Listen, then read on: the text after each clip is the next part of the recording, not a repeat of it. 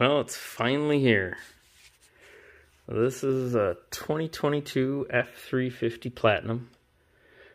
I ordered it on November 9th, 2021.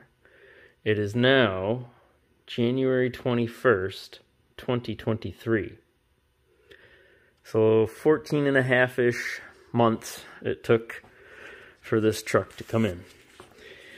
I ordered it with just about every checkbox you could get on a Platinum Series truck. There was one checkbox I didn't do, which is the adaptive steering, because the dealer said if you do that, it'll take forever to come in.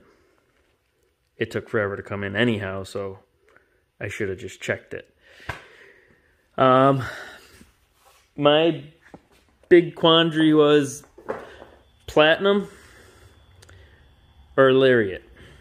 Now, I think the Lariat with the Sport Appearance package looks way better than the Platinum. I like, personally, and I think a lot of other people, but whatever, myself, I like the less chrome. Not the chrome here, the chrome handles. When you get the Sport Appearance package on the Lariat, it gets rid of a lot of this chrome on the mirrors, chrome here, and it kind of makes it more blackout package or something like that. I think it looks phenomenal. But on the Lariat, you cannot get massaging seats.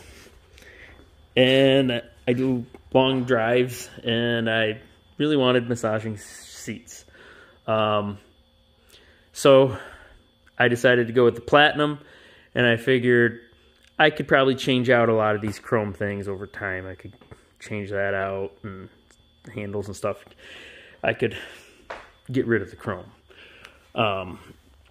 So that's why I went with the Platinum, figuring on getting rid of the chrome. But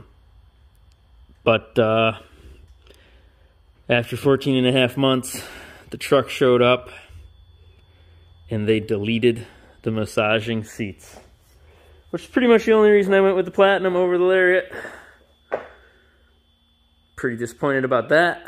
I know, it's kind of trivial, but that was my deciding factor with this truck. There's a bunch of rust underneath the truck. Kind of disappointed about that. You'd think a brand new, super expensive truck wouldn't have rust underneath it. But I'm guessing it's probably set for quite a while.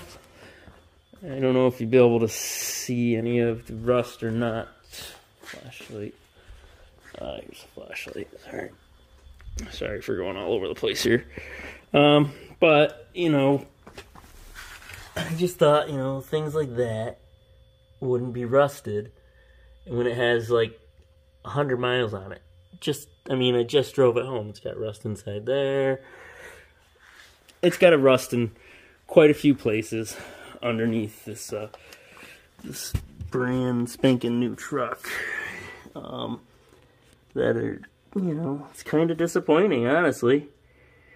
But that's my little nitpick on it.